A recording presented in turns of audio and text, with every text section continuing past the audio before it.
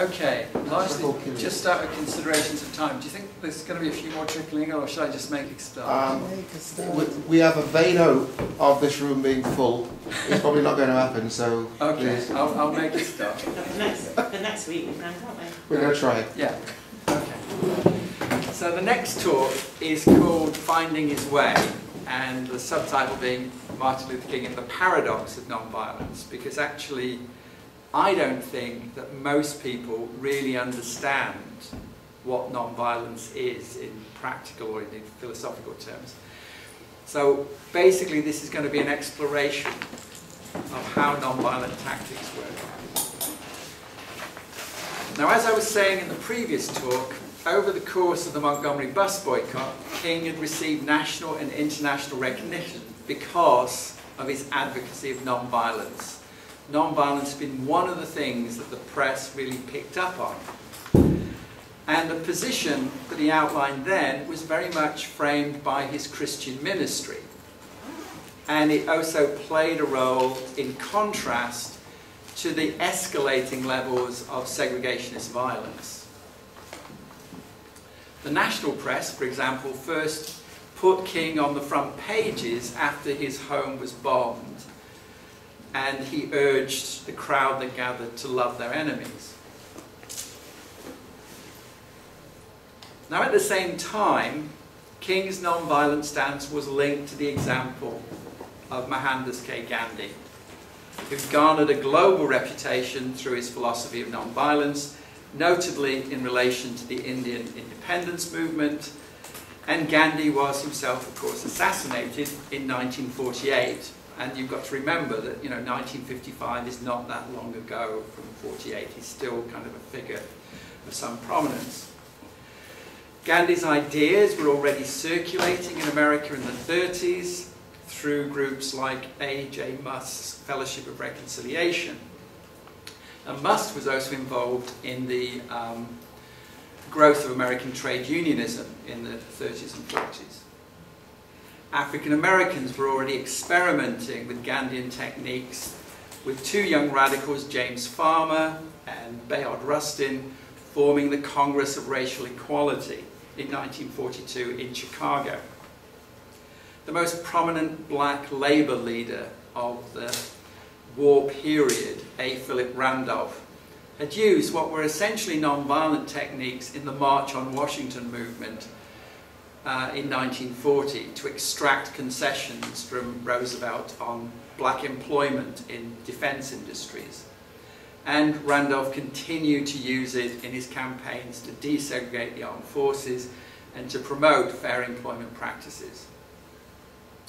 This Congress of Racial Equality that I was talking about had tried to dramatize the injustice of segregation on the interstate bus system with something called the Journey of Reconciliation in 1947, and Bayard Rustin had been one of the riders.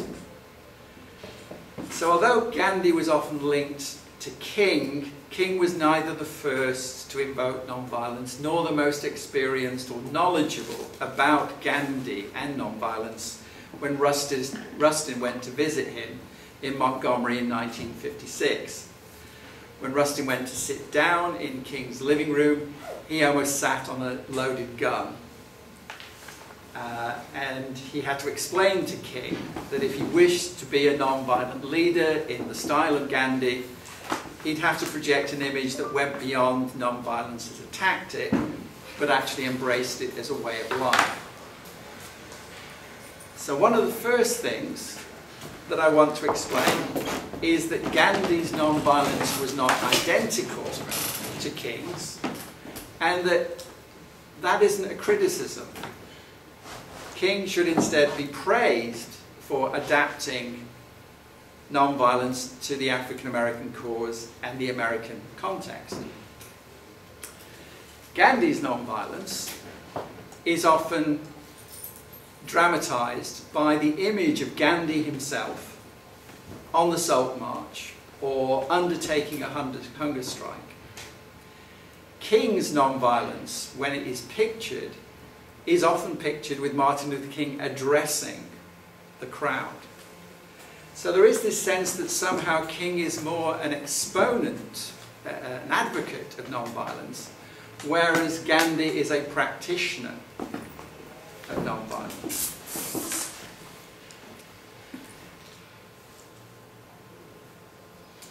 Of course, Gandhi was himself a product of many international influences. He trained as a lawyer in London, and he acknowledged the influence of European figures such as Leo Tolstoy. He developed his philosophy of non-violence as a lawyer defending Indian minority interests in South Africa. There he saw white colonial rule imposing its will by force and by exploiting the divisions within the country to force accommodation and compromise. Sometimes the colonial authorities appeared to be the neutral arbiter of conflicting interest groups. So what Gandhi took to be his breakthrough discovery about non-violence in South Africa was that if you want to pursue truth and justice, you must embrace conflict. Conflict could bring you closer to the truth, but accommodation and compromise never would. So this is the opening part of the paradox of non-violence. It recognizes that conflict is a good thing. Once you realize that Gandhi believed that conflict was a good thing, and that every single day you should be looking for those moments of conflict, you realize he must have been hell to live with. So Gandhi in South Africa is really quite an ambivalent figure, because on the one hand, as an attorney, he is representing his Indian clients and is protecting their interests. And at the same time, he's unsure as to what his position is in relation to imperial authorities. There are moments when Gandhi comes close to courting the colonial authorities against the native peoples. It's only after he makes this breakthrough and realizes that accommodation and compromise, arbitration are all flawed ways of proceeding, that he discovers the full radicalness of non-violence. King did not realize the revolutionary implications of non-violence until much later than Montgomery. He initially felt that it provided a framework for compromise and accommodation. Looking at his career from 1955 to 1965, one can detect that his breakthrough comes sometime in 1963. At that point, he starts to emphasize the need for creative tension as a springboard for negotiation that must then lead to the next wave of creative tension. Over the next 2 years, between 63 and 65, his protests do help to extract important reforms. But by 1966, he's already well aware that these steps, in reality, constitute another compromise and accommodation that can never really resolve the conflict, so more protest will be essential. So I think we misunderstand non-violence. I think the common view of non-violence is just that it is refusing to be violent. And in that sense, it's seen as being conciliatory, passive, and far less radical than approaches that say, by whatever means necessary, we are prepared to fight for what we believe to be right. What you get with Gandhi and this idea that conflict is good is that non-violence is all about action.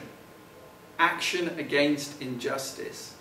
And the basic imperative is that every injustice demands action rather than acceptance in order to move closer to an ideal truth. Now again, I have to concede that this is Gandhi's writing, it's what he ideally says, And again, in practice, he often moves closer to compromise than he does always to the kind of radical anarchism that his non-violent position might lead him to.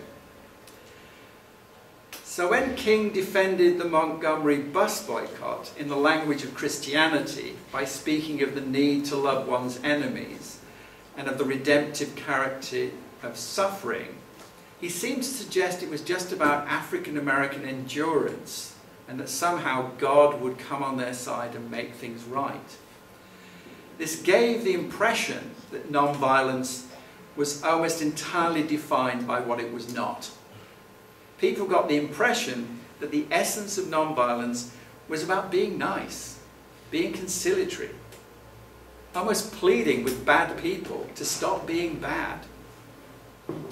But like Gandhi, King came to see that the key part of non-violence was action.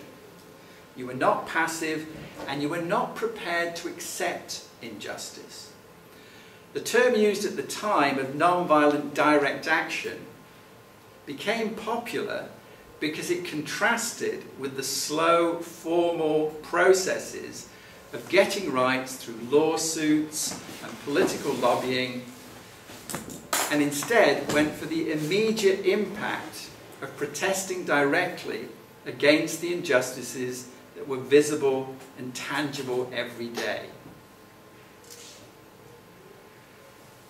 So King had talked about loving your enemies and confronting them with the true nature of their oppression.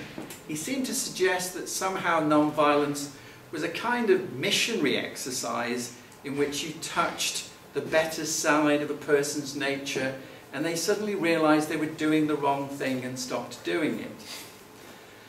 But at the same time, the boycotts that he began with didn't just have a moral side to them.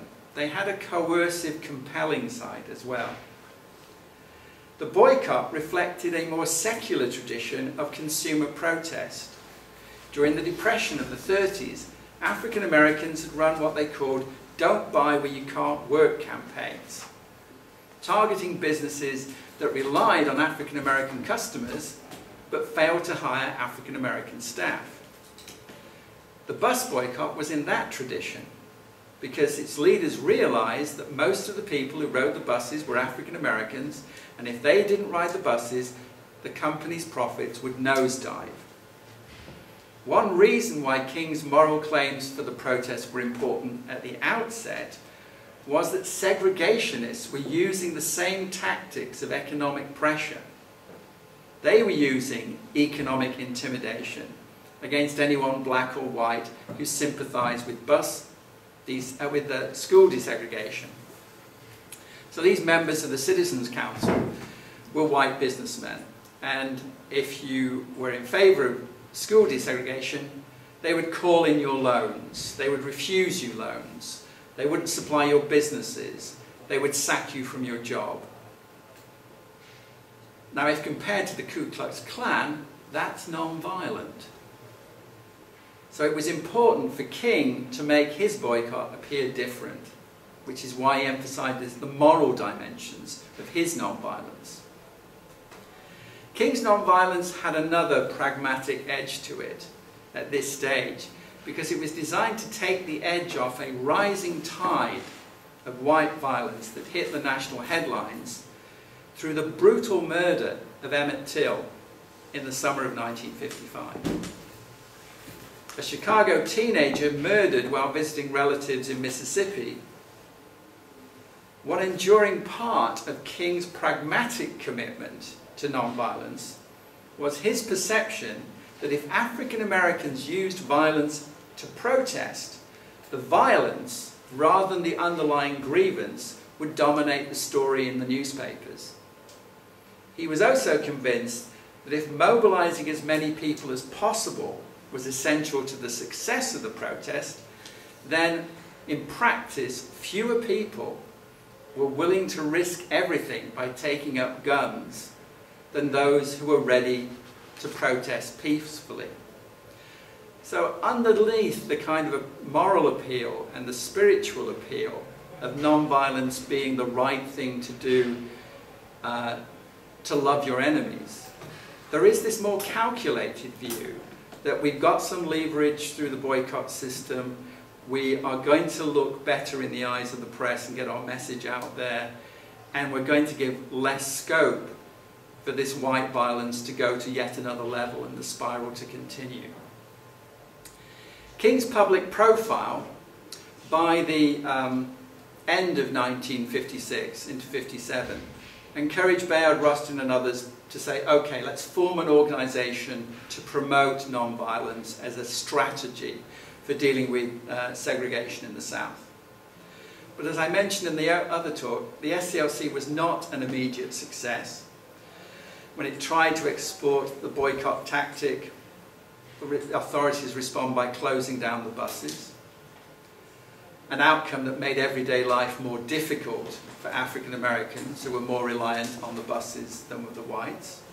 When he tried to refocus on school desegregation, there was little enthusiasm, since it quickly became apparent that token desegregation might just provide an excuse for further reducing resources to black schools and might even jeopardize jobs held by black teachers. When he switched to voter registration, he antagonized existing organizations like the National Association for the Advancement of Colored People, the NAACP, who felt there really wasn't a need for another organization. He should be pouring his efforts into their organization to make it stronger. So as he's recuperating from the knife attack in 1958, SCLC is floundering. Its programs are weak, its finances and management are weak, and the experienced activist Ella Baker is being called back in to keep the thing afloat. What she finds is that King and the other preachers on the board are long on words and slow on action. At the end of 1959, when King announced that he was leaving Dexter to accept a co-pastor role in his father's church in Atlanta, it seemed very much as if he'd lost his way, and his public profile was based on a celebrity status rather than any current actions. And already people were keeping score on his failures. The MIA had lapsed back into backbiting and recrimination. The crusade for citizenship, the voter registration campaign, had flopped. The workshops on non-violence seemed to produce lots of talk, but very little in the way of fresh protest. Independent of King, a new wave of non-violent protest was taking shape. It began, ironically in a way, among NAACP youth councils in border states like Oklahoma, but it really sprang to life in February 1960 due to a fairly spontaneous protest by 4 male students in Greensboro, North Carolina, who chose to sit in at the lunch counter of the Woolworth's department store. They returned the next day with more colleagues, and the sit-in protest spread first to other college towns in North Carolina and then across the South, with northern sympathizers picketing the chain stores like Woolworth's that operated nationally. Far more than the bus boycotts, the sit-ins embodied the new character of non-violent direct action. And they represented a fresh development that occurred independent of King, and he had to learn from them. The boycotts had worked through economic leverage, applying pressure by turning off the flow of money to the business targeted. In essence, boycotts saw the oppressed group resist oppression by absenting themselves from the site of mistreatment. They wouldn't ride the bus until they were treated with dignity. And this illustrates how the sit-ins were different.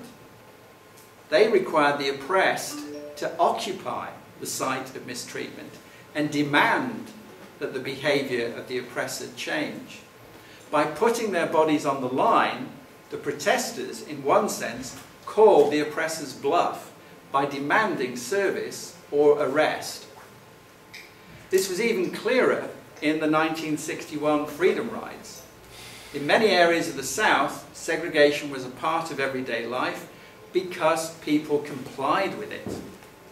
And the fear of enforcement and of vigilante justice, just the fear of it, was sufficient to maintain the system. The sit-ins and the freedom rides signalled that segregation was now going to be overtly contested, and so it would have to be enforced. And so the cost of maintaining it was going to increase. The similarities between the bus boycott and the sit-ins lay in the community response to the segregationist reaction. For Bayard Rustin, one of the most important moments in the Montgomery bus boycott was when the state decided to indict 89 boycott leaders with conspiracy. He persuaded all the 89 of them to go voluntarily to the police station and thus signalled to the community and to their opposition that they were no longer afraid of what the authorities might do to them. As a parallel, over the course of 1960 and 1961, it was decided that wherever possible, sit-in protesters and freedom riders would not agree to post bail, but would instead, or pay fines, they would just insist on going to jail. This jail not bail approach signalled that the protesters were not intimidated. More practically, it blocked the effectiveness of the authorities trying to boost the bail level to such exorbitant amounts that they bankrupted the movement. Instead, they had to pay the cost of keeping the protesters in jail. It simultaneously generated publicity that helped fundraising efforts in the north and opened up the possibility that if enough people protested, you could fill all the jails and create a genuine crisis of law enforcement. The willingness of young student protesters to go to jail reflected the reality that they had fewer obligations. They didn't have full-time jobs, they didn't have families to support, they didn't have mortgages to pay. All those things made going to jail for adults a much more difficult option to take. For King, for instance, there was the reality that most of the money that came to STLC relied on his personal appearances and speeches. Within the Student Nonviolent Coordinating Committee, which was founded after the sit-ins, getting arrested and going to jail became such a badge of honour that your status in the organisation was linked to how often you'd gone to jail. And this behaviour bewildered external advisers. Newly appointed Attorney General Bobby Kennedy was bewildered by the decision of the Freedom Riders to stay in jail in Mississippi and angered by the flow of fresh volunteers. He complained they were embarrassing his brother, the president, in the eyes of the world. Kennedy's concern that non-violent protests generated negative publicity for the United States was done in the context of the Cold War. And it revealed another important element of non-violence, the use of the media. It's always important for a protest movement to get its message out, to make the public aware of its grievances. This public relations exercise has to be seen in a contest to sway public opinion. If the authorities, and we see this almost every week, but certainly frequently enough, if the authorities can portray protesters negatively, they have much greater freedom to take tough measures to break up the protests.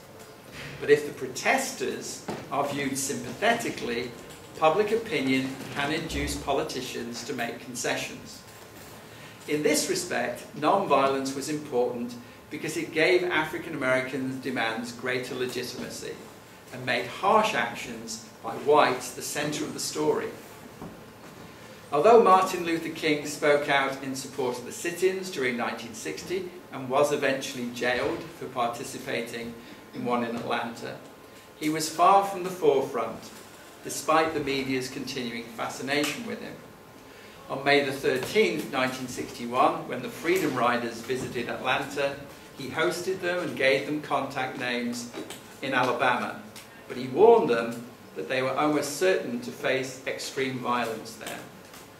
Within 48 hours, one bus had been firebombed, and you see the picture there that went around the world. and the other had been greeted by an angry mob in Birmingham that beat the riders as they got off the bus. And this is a young white volunteer called Jim Swerve. When King visited Montgomery to rally support when the Freedom Riders faced violence there, he was besieged in the First Baptist Church and pleaded over the phone with Bobby Kennedy to send aid to protect the people inside. Now, while this foreshadowed the way in which the Kennedy administration would reluctantly be drawn into supporting the civil rights movement, it also shows that at this stage, King was not as ruthless in exploiting situations as he later became. The Student Nonviolent Coordinating Committee had been formed out of the sit-in wave of 1960, and it was a consortium of local groups. Notably one from Nashville, Tennessee, that had been trained in nonviolence by a young minister, you've got his mugshot, bottom left there, James Lawson, who had lived in India to study Gandhian techniques firsthand. Lawson had eclipsed King at the Student Nonviolent Coordination Committee's founding conference. Everybody thought that Lawson's speech was the real one to listen to. Martin was a bit dull. And Lawson's disciples were energized by his call to create a non-violent army to take the fight into the South. One of those disciples, the woman at the front on the top picture there, is Diane Nash, and she's the one who decides that even though the buses have been firebombed, even though the violence has occurred, they must continue, despite the escalating violence. When the Freedom Riders invite King to join them on the ride from Montgomery to Jackson, he says no. When they press him, he said rather pompously that he had the right to choose the time and the place of his Golgotha, referring to the site of Christ's crucifixion. From then on, some of the SNCC people referred to King sarcastically as the Lord, because clearly he thought he was Christ reborn. King's influence with the SNCC had already been weakened by the fact that Ella Baker had decided that the students shouldn't become part of SCLC, which is what some of his lieutenants wanted, but should be independent. And she talked to them about not trusting charismatic leaders with feet of clay. And everybody knew who she was talking about. After King failed to go on the Freedom Rides, Robert Williams, a North Carolina civil rights leader, sent him a harshly worded telegram that called him, and I quote, a phony. The two had clashed earlier when Williams had urged African Americans to organize armed self-defense groups. Gandhi, Williams now pointed out, had always been in the forefront suffering with his people. Before 1961 had ended, armed clashes in Williams's hometown of Monroe had culminated in his being indicted for kidnapping and forced to flee the US via Canada and then to communist Cuba and then to China.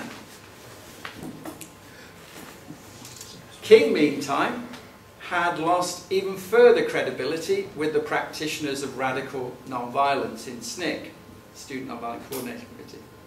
He'd accepted an invitation to speak in a small Georgia town, Albany, where SNCC veterans of the Freedom Rides had expanded voter registration efforts and begun to test whether the city was actually desegregating its bus and rail terminals. Several high school students had been arrested, and the community rallied round to defend them. When King spoke at a local church, he was spontaneously invited to lead a march the next morning. He complained he even hadn't brought his toothbrush with him. It was such a surprise to be asked to do this. And quickly, he found himself in jail.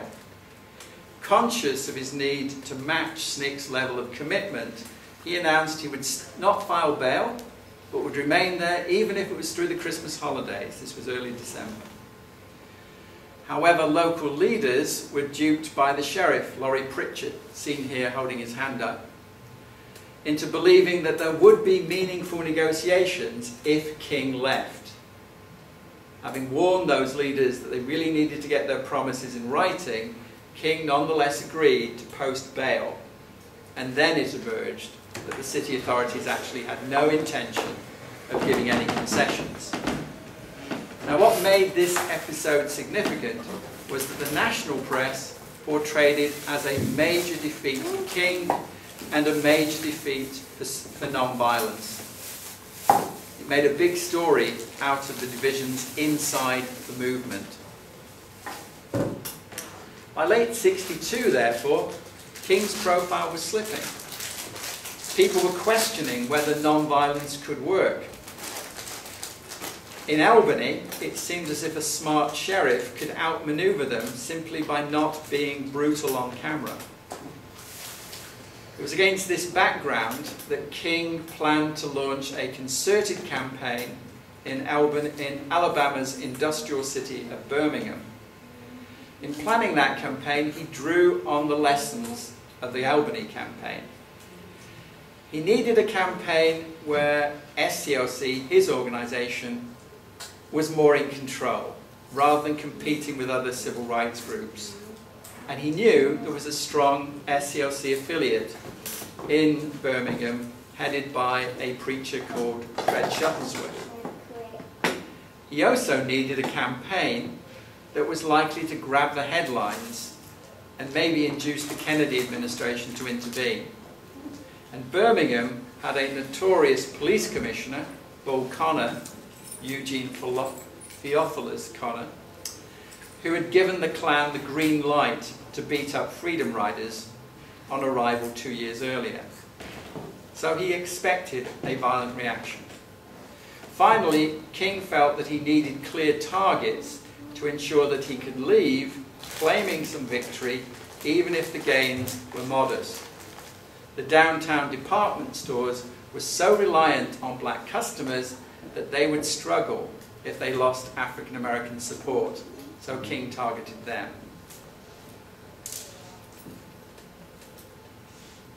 The campaign got off to a slow start, with far fewer volunteers coming forward at the mass meetings. Downtown store owners closed the lunch counters and denied protesters a protest site. Even Bull Connor was behaving cautiously. When King went to jail on April the 12th, Good Friday, it was almost an act of desperation to try to get attention for a flagging campaign. As many of you may know, whilst he was in jail, he wrote a famous essay, Letter from Birmingham Jail, in reply to some local white clergymen who said that his protests were ill-timed and counterproductive. Rereading that letter, it is striking to see how harshly it comments on the role of white moderates, whose desire for peace and calm makes them an obstacle to justice. He also explains, non-violent direct action seeks to create such a crisis and foster such a tension that a community which has constantly refused to negotiate is forced to confront the issue. So it's worth noting that this essay circulated widely only months later, and so was read in the context of Birmingham's success rather than its imminent failure. The turning point in Birmingham came in early May, when King's aide Jim Bevel, who'd been trained by James Lawson in Nashville, persuaded him to let the children march. This gave the protesters hundreds of extra bodies to fill the streets, and presented Police Commissioner Connor with a trap that he duly fell into. Unable to arrest all the children because his jail capacity was overflowing, he reverted to his usual brutal tactics, and before the watching cameras used police attack dogs and high-pressure fire hoses to try to disperse the crowd. The shocking pictures circulated rapidly, nationally and internationally, prompting protests in many other cities, outrage around the world, and embarrassment in the White House. However, even though King now had the crisis that he felt was necessary to trigger positive action, he also faced multiple challenges. On the one hand, he had goaded white racists into publicly demonstrating their brutality, but their venom was not easily controlled. In the early hours of May the 12th, bombers dynamited King's fortunately empty hotel room at the Gaston Motel.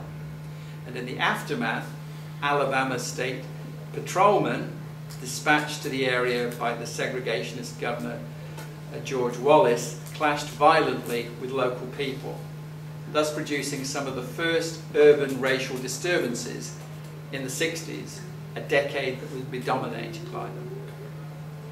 So King faced increased dangers, both directly from white violence and indirectly, in the sense that African American retaliation could provide the excuse for an official clampdown, or could lead the media to report mainly the violence rather than the reasons behind it. By 1963, King recognized that it was extraordinarily difficult to maintain non-violent discipline for a prolonged period, especially when the other side was likely to escalate the violence. Consequently, he was relatively sympathetic to Kennedy's efforts to mediate a local agreement to end the Birmingham campaign. At the same time, the surge of racial disturbances across the country maintained the pressure on Kennedy to announce further action. On June the 11th, Kennedy announced he was sending a comprehensive civil rights bill to Congress, which would require the desegregation of all public accommodations as well as other reforms. So this pattern in Birmingham, King's use of non-violent tactics to goad segregationists into a public display of brutality, which then produces a broader public reaction that requires positive government intervention, has been seen as a model that he used again 2 years later in Selma to secure the Voting Rights Act of 1965. At the heart of this method, people feel there is an unsettling paradox. Put simply, non-violence seems to need to provoke violence in order to work. So I've taken the story of Martin Luther King essentially up to the moment for which he is now largely remembered, the August 1963 I Have a Dream speech at the March on Washington. In memory, this is a triumphant moment that seems to symbolize how King became an all-American hero. But I want you to understand that in an important way, that is a lie. The man who spoke at the Lincoln Memorial was already under covert surveillance from the federal government. The FBI chief, J. Edgar Hoover, hated Martin Luther King and told the president and all his subordinates that King was, and I quote, no good in any way. As we've already seen, inside the Southern freedom struggle, there were plenty of critical voices raised against King, with some people saying that he was good at talking about nonviolence, but left the dangerous practice of it to other people. As Robert Williams had said, after hearing that King had not gone on the freedom rides, compared to Gandhi, who sometimes fasted to the point of death during his campaigns, King was a phony. In the summer of 1963, one of King's most caustic critics was the Nation of Islam's charismatic spokesman, Malcolm X, who had greeted the spectacle of the children being attacked in Birmingham by declaring, real men don't put their children on the firing line. Malcolm's analysis of the campaign and the summer march on Washington was acerbic and presented King as a Kennedy collaborator, in effect a counter-revolutionary. Concessions in Malcolm's view had only come once African Americans in Birmingham had shown that they would fight back, and Kennedy had in effect paid King to calm the tensions down, and stall the Black Revolution. It's to that aspect of Martin's career, to this, and his role in the pursuit of black power, that I will turn next Sunday. Thank you.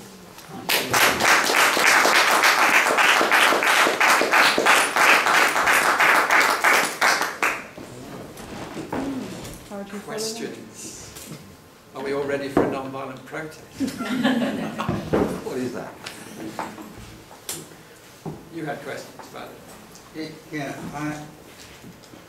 I'm still baffled by the fact that right now, somewhere in Montgomery, Alabama, a statue of Gandhi is, and it is kind of bringing him into negative criticism. I am of the view that Gandhi's passive resistance was not sufficiently researched by the people who were close to Martin Luther King. And because of the... so, all right. India is a multiracial and multicultural gathering of people, and we know that up to 70% of the people in India are of African origin, and they have had their struggles.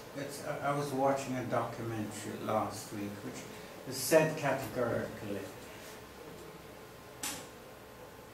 Gandhi, as Hindu, he has addressed problems of the Hindu ranks. He has always been addressing problems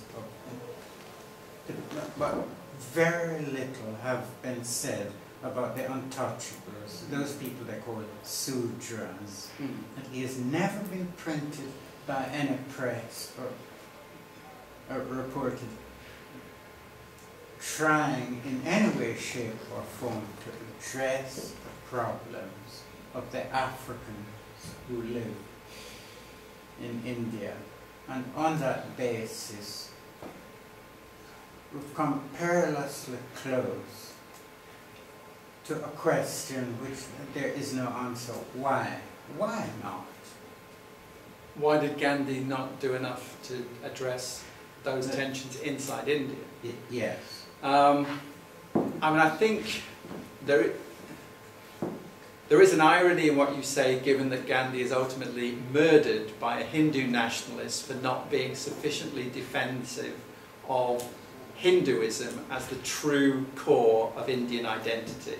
So he's actually killed by people who think that he isn't doing enough to defend their exclusiveness as the Hindu people. He does do some efforts to address the question of untouchability. He may well not do enough. But tactically, what he is mainly concerned about in the 30s is seeing ways in which he can show Indians that they can, in fact, overthrow the British Raj, that they need not just accept it as inevitable as the sun rising, that realistically, if they don't cooperate with the government of India, it will fall. Then, in the 40s, he's trying, at the end of his life, to wrestle with the issues of partition. And at that point, he's dealing with the fact that Hindu nationalists want to ethnically purge India of their Muslim minorities. So you can always find a reason why leaders don't address all the problems that there are. I think what King takes from Gandhi in 1963 is this message that actually you should not be afraid of conflict. You should not try to contain grievances in such a form as to make it easy to accommodate and compromise on them. He wants to reach a point of such crisis that you've got to do something about it. Now, what you can criticise him for, and what some people do, I mean, James Foreman, who is executive director of SNCC, in his memoir, writes about Martin Luther King in the motel suite, before it's blown up, sitting in his silk pyjamas, eating a good steak, whilst the children are down at the fairground in the pouring rain without any shelter, facing another night of captivity. And he tells that story in order to dramatise that King is a man who talks the talk but doesn't actually do what he's asking his followers to do. King has already gone to jail. There are other kinds of notions as to what the roles are of different elements within a social movement. But he is beginning to perceive that this is not going to be something that will be changed by quiet negotiation and reasonableness. And in that sense, he is becoming like Gandhi, who the British regarded as somebody who was unreasonable and not prepared to go along with them as they gradually, over time, would prepare India for self-rule, maybe not in the 20th century, maybe sometime in the 21st, but they would do it gradually and reasonably.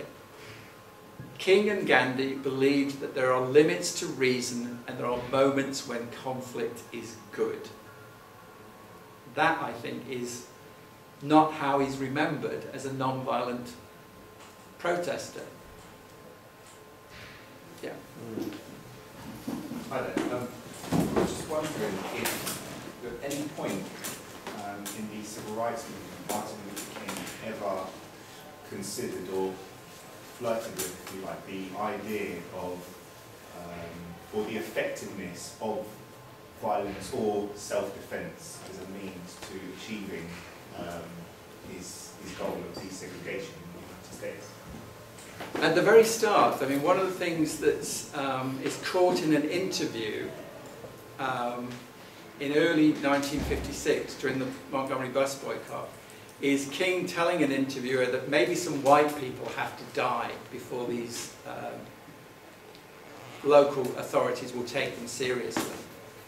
That's the only documented evidence that we have that he is prepared to consider armed struggle. Once the Montgomery bus boycott happens and he's found he's head of the SCLC, he does embrace non-violence as a philosophy and as a way of life. So he believes that armed struggle creates more problems than it solves. That, particularly for African Americans inside the United States, their minority position means that armed struggle is likely to be more costly for them than the benefits will justify. I mean, it's interesting to think about that particular kind of hard-headed calculation in relation to other conflict zones. Supposing Palestinians, since 1948, had meticulously maintained some kind of strategy of non-violence without the use of terrorism, without the use of armed struggle, how much more difficult would it be for Israel to orchestrate the network of support around the globe that allows it to maintain its dominance in that region? In some senses, armed struggle, although you can entirely understand why it happens, can be counterproductive. It can actually position you in relation to potential allies in a profoundly negative way. So King was very persuaded by that. He also believed, as I said in the first lecture, that every single human being you meet is sacred. He really believed that. And so even if he's a Gestapo death camp officer, you do not have the right to kill him. You have the right, indeed you have the duty, according to him, to try to get to the divine within him by treating him with the respect for human rights that is appropriate. Now, what King comes to realize increasingly is that that is so hard. That is just so hard to do for any length of time. That even in Birmingham, You know, we get the pictures of the dogs attacking the students.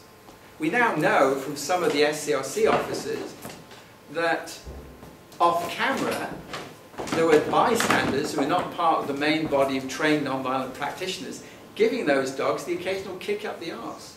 They were basically goading the dogs. They were phoning in false alarms to make sure that the fire engines had to leave the area so they could get further downtown and stage the demonstration at a point where there were more cameras. They were being absolutely ruthless about the staging of this in Birmingham. There is the murder of Jimmy Lee Jackson during the Selma campaign.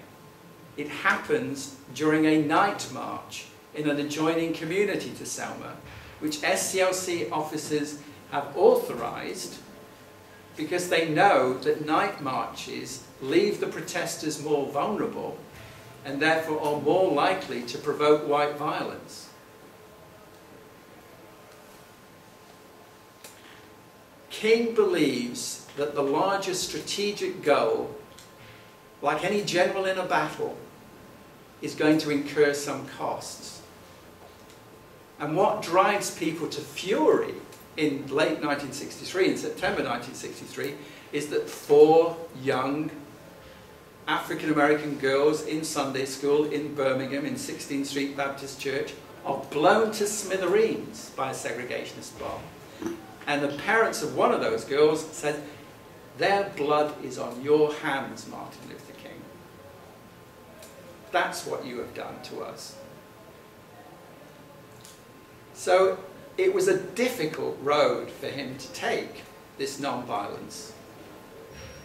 And he felt the responsibility. He felt some of the guilt along the way. But what he consistently argues is that actually the brutality that you see in that bombing was always there. It wasn't just that moment. It was there in the system of racism. And people were not seeing it. People felt that racism was something they could live with. And the only way in which they would come to realize that it wasn't something they should live with was by having something forced in their faces, like those pictures of violence.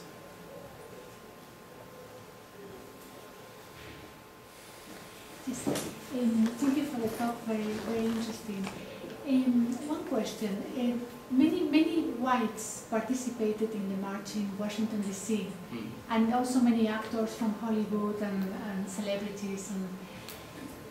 Why do you think that happened? I remember when last summer Lewis was giving this speech in the Library of Congress, and it was very funny. He said that they went to talk with Kennedy. Well, Lewis is the only person alive from the organizers of the march. And they went to speak with Kennedy, and Kennedy tried to stop them to do the march, but they did it anyway.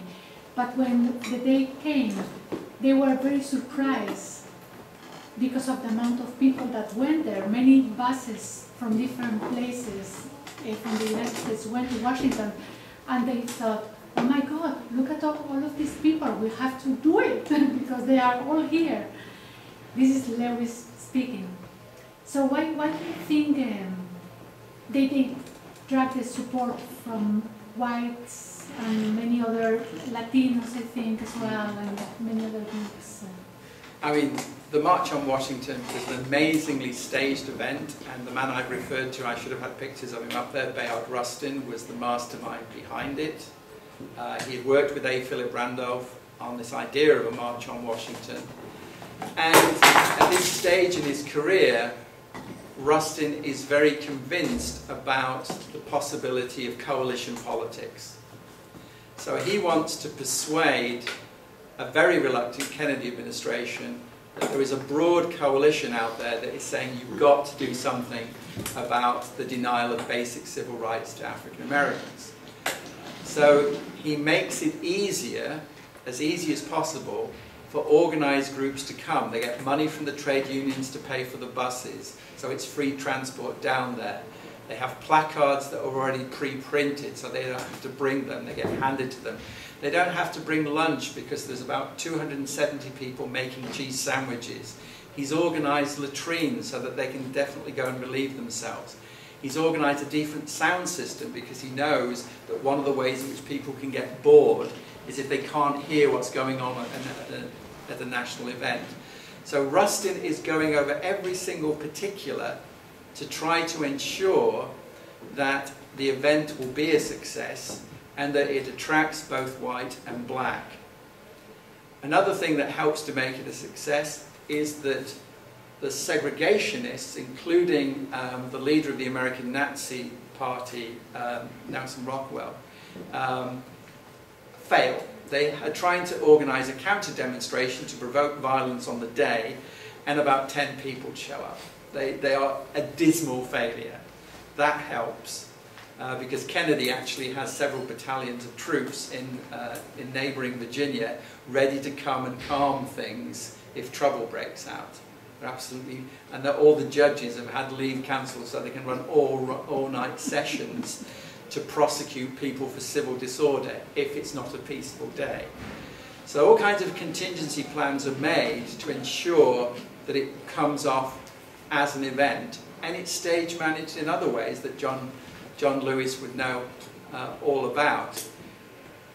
But the March on Washington, even though it is a great symbolic occasion, is a very poor representation of the civil rights movement. Because the civil rights movement doesn't win victories by having lots of people come together and listen to speeches. It wins victories by saying that we have a way where we can go into the political economy and stage events that cause the thing to stop. By the time the department stores in Birmingham say they want to reach an accord with Martin Luther King, they are losing $200,000 a day. That's pretty persuasive. And if nonviolent direct action is such a spanner in the works that it says, if you are not going to make concessions on this, we will make sure that things don't function, then you can get change. That's what King comes to believe. So he believes that if you can put a spanner in the works, then the works will change. He's not about just speech making, he's about action. And that's really what the movement is about as well. It's not about the speeches, it's about the actions. So it sort of becomes like a business case for equality rather than... No, I think it's always a moral case as well. But I think that in order for change, King quotes Frederick Douglass time and time again that power yields nothing without demand, and the demand has to be backed by some degree of coercion. They won't do this because they're good people. They'll do this because it's so much better to do something than to keep this crisis going on. So Martin, by 63, is a much more ruthless figure than he was in 56. But he knows that it's a very close-run thing, that he can't guarantee non-violence. And if he can't guarantee non-violence, then there are all these press people who will run with the story about African-American violence, and that will become the story, and the injustices won't get enough coverage. So he's really walking a tightrope by 64, 65. Do you think that Martin Luther King has been a victim of sort of a revisionist history, in that, from listening to your talk, you know, previously, Martin Luther has been portrayed to the common man in terms of non-violence? It's sort of a black and white situation, you know, in terms of non-violence, and your talk almost shows that actually it wasn't so straightforward in terms of the definition of non-violence and the tactics applied. So do you think that, you know, in many ways his history has been revised for some political end? Yeah, I mean that's another thing I'll be talking about next week, is that actually if you think about the way King is memorialised. There are ways in which he's made very safe for America today, very safe for indeed the balance of the new world order, a new liberal order, where actually protest isn't the way you go about things. You know, it's just the market will decide. So he has become a much less understood figure. Though I think, even at this point, there were elements of distortion coming in, which he in a sense had to go along with. That given that he knew that there were forces within government that were trying to clamp him down as well, there was a sense in which the more often he reached out to whites and said that this was a moral crusade and that they should believe in Christian brotherhood, he genuinely believed that, but it was also very good public relations in terms of what was difficult for his adversaries to strike down. They kept trying to say that he was a communist, an agent of the Communist Party, taking orders from a Communist Party member called Stanley Levison. So he had to play a very intricate game. But I think what we've lost is the radicalism of Martin Luther King, and indeed the radicalism of nonviolence. I think in a world in which you see brutality almost celebrated in various places, you know, jihadism is partly a result of the failure of nonviolence to offer a way of dealing with conflict. We know there are injustices in the world, we know there is conflict. If you don't embrace nonviolent direct action, then the alternative is armed struggle. And armed struggle as a brutalizing method can create the kinds of things that we're seeing on the TV screens. So Martin Luther King's message has been lost at a cost.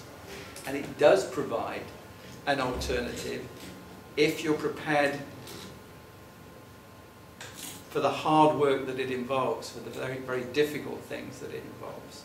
But that's what I was saying, that it's been revised and perhaps that's misleading current movements. So if you look at, for example, the Occupy movement, and prior to that there was a Stop the War movement, you know, sophisticated in many ways, but primarily sort of, you know, demonstrations and very passive, you could argue.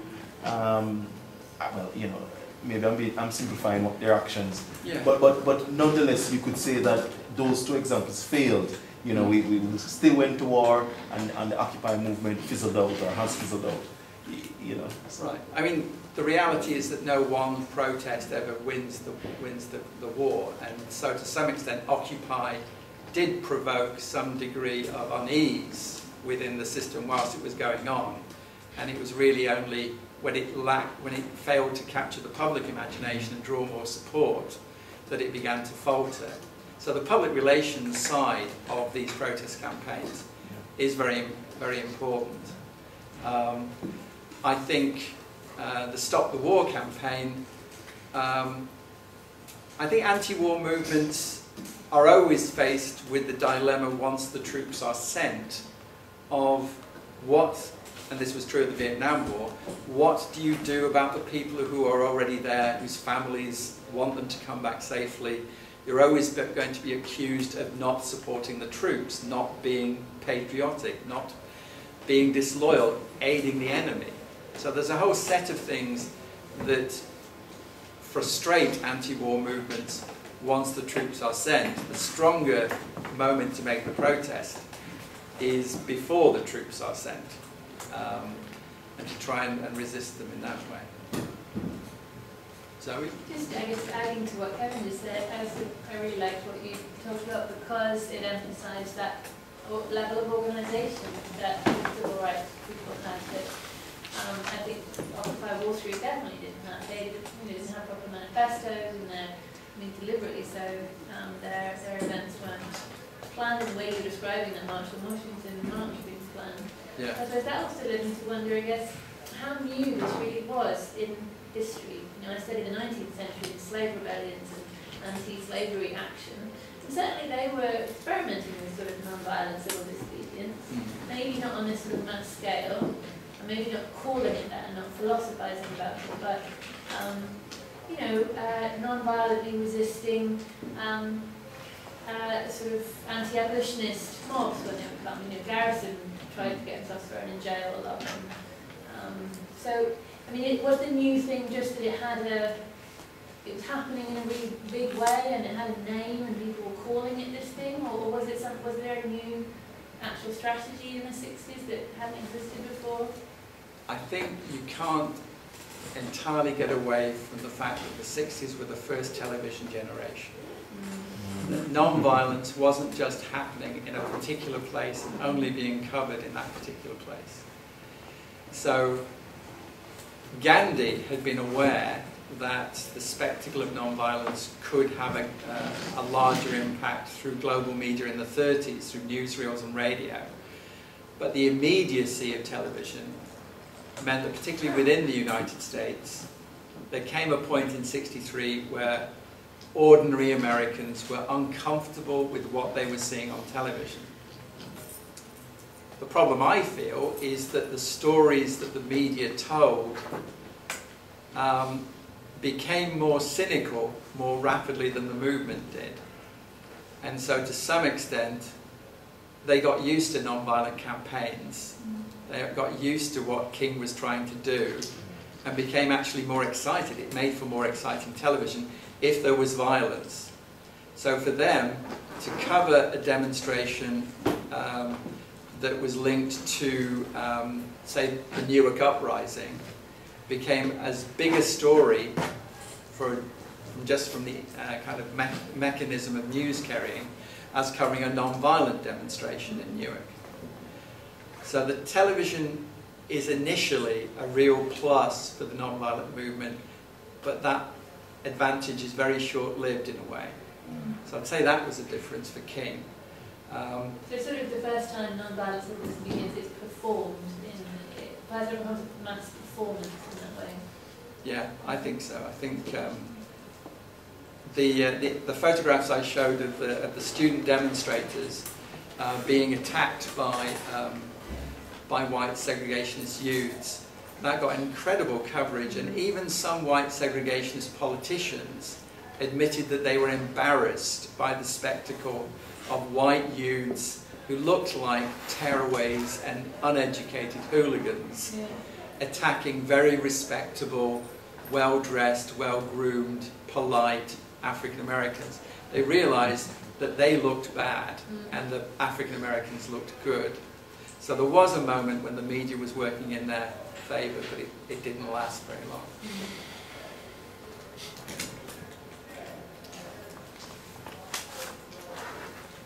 I think I may have worn you out rather than inspired you. There we go. Thank you all for coming.